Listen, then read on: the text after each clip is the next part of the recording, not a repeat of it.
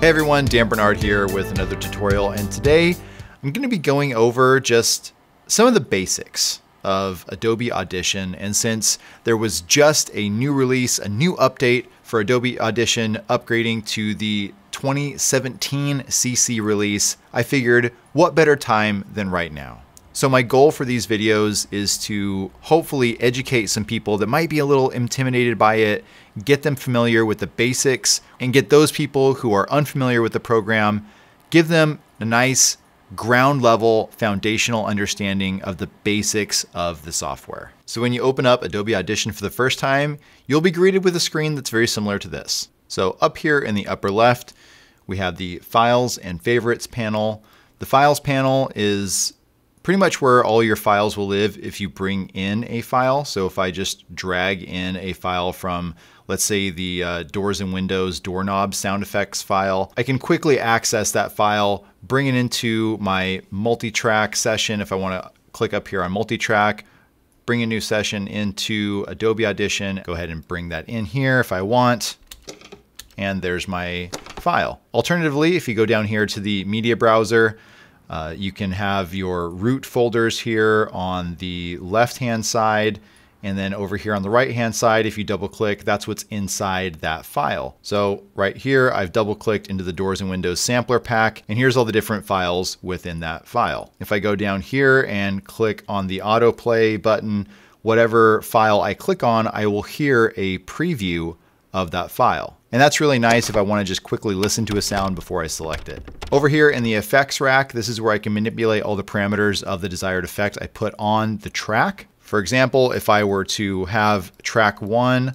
highlighted here in my multi-track display, and I come over here, if I click on the arrow under the first effect rack, I can choose from a wide range of different effects, such as amplitude compression, delay, echo, modulation, reverb, and so on and so forth. Over here is the markers panel. If I want to remember where a certain place is here in my timeline, I can hit M for marker, and that marker will come up here in the markers window. And if I have a number of markers in my project, I can quickly just double click on a certain marker and my playhead will immediately snap to that location. Over here is the properties panel, and this gives you just very basic info about the sound that you have selected here, including the start, end, and duration time. Basic settings, if you want to adjust the gain, you can change the clip color, you can click lock and time so it won't move, you can have it loop or even mute it. You can also go over here to stretch and turn that mode on in real time.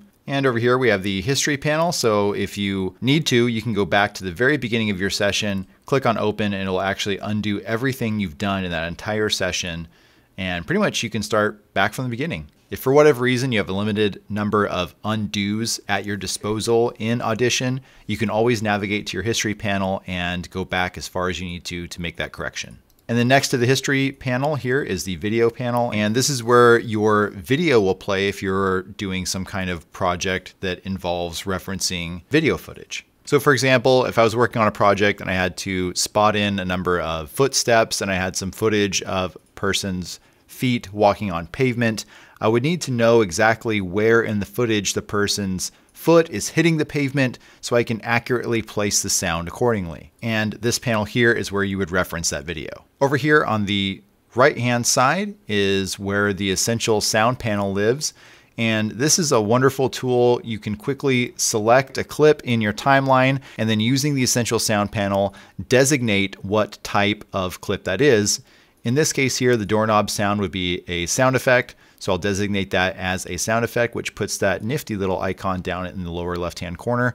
And from there, I have a number of presets I can choose from and then control the parameters within those presets there utilizing these convenient sliders. Next to the multi-track editor here is the mixer. One thing that I really like about this recent update is that when you're inside the mixer window here, you can now easily identify what track you're mixing just by looking at the color of the slider because they correspond to the color of the track. If I were to change this track color by selecting this button here to this pink color, the fader would then change as well. If I want to make it green, it would turn green, so on and so forth. And that works with any track I have, and this works with any track. And of course down here we have our levels panel, so I can quickly see how loud my clips are and if they are peaking or not by going past the 0 dB marker here. And then down here in the lower right is the selection and view panel. And essentially what that does is it gives you the same option as clicking up here and zooming in, or rather than using the time selection tool and just highlighting an area, I could, dial in that selection in a little bit more if I wanted to by typing in specific time in the start, end, or duration columns. So I hope this gives you all a comfortable place to start if you're just getting into Adobe Audition CC 2017.